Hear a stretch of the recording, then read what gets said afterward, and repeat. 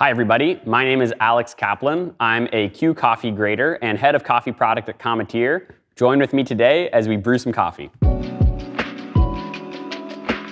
So first, I'm going to start with a pour over, which is one really great and accessible way of making coffee.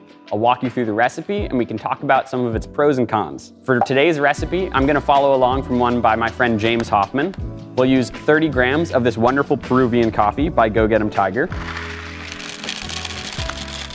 All right, and I'm gonna grind these about medium fine on my home grinder here. So give me just 1 second, I'll be right back.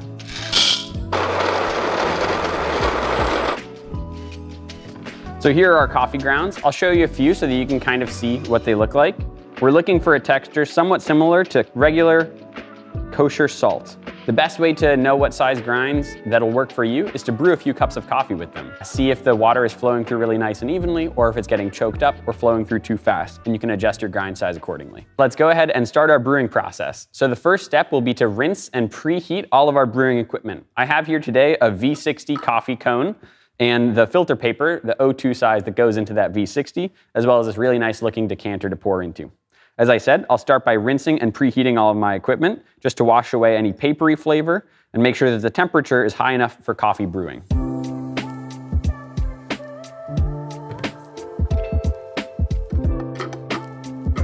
Dump this out. And let's brew some coffee. So here's our 30 grams of grounds.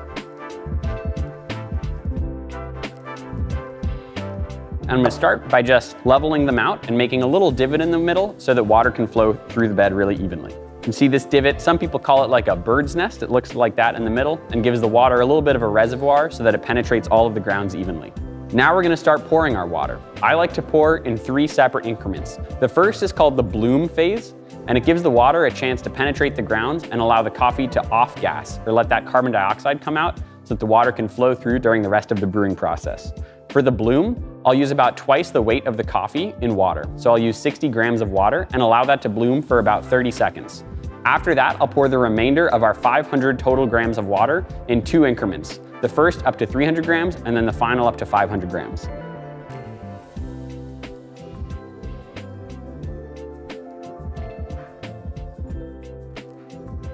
After the coffee is bloomed, I like to give it a big swirl like this. This helps prevent any clumps from forming in the coffee and make sure that the water is evenly saturating all of the grounds in that bed. Smells delicious. So while you're making a pour over, some things to look out for is how the water is flowing through this bed. You want it to flow pretty evenly and not to clog up too much. So we've hit our 30 seconds here, and I'm gonna pour up to 300 grams of total water. You can notice whether there's a huge pool of water sitting on top or whether it's kind of continually dripping through that coffee to see if your coffee is clogging. Another thing you can look for are these bubbles that are forming in our coffee there.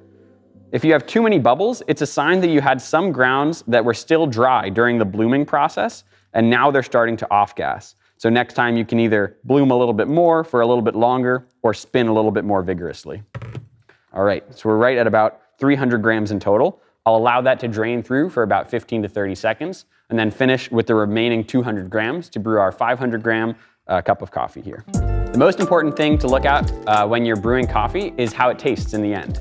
And I really recommend that you adjust your recipe based on what you like the taste of.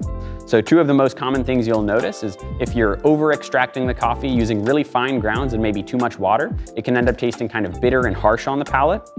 If you're under extracting the coffee using grounds that are potentially too coarse or using too little water, you'll notice a kind of thin and often somewhat sour flavor.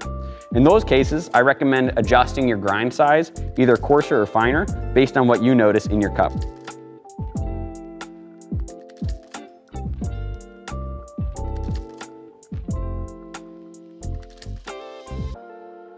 And there we are with our 500 grams of water. I'll let that drain through and preheat our little cups here while we wait. So what I love about the pour over is it's a pretty simple and straightforward way to make coffee. It's adjustable to different recipes, so you can make less or more.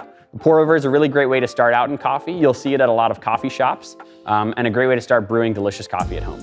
Now, one of the last things you can look for during your pour over is as the water is draining through that final bed of coffee, you can try to see how flat those bed of grounds is at the end. If it's nice and flat, that indicates you had a really nice and even extraction. and the coffee was all brewed really evenly. If you have big lumps or divots in it, it indicates that there was maybe a little bit of unevenness. The water didn't flow through all the grounds the same way. So this is pretty even, but we see a few lumps here, something for me to work on for next time. All right, our coffee is drained through in about 3 minutes and 20 seconds. I'm gonna go ahead and dump these grounds out and let's taste it. Remember to pour out your rinsed water. So this is a great recipe for making 1 big or 2 regular sized cups of coffee with that 500 grams of water. You can adjust it with less water or more water if you want to make more or less coffee, and make sure to adjust the amount of coffee grounds you're using accordingly.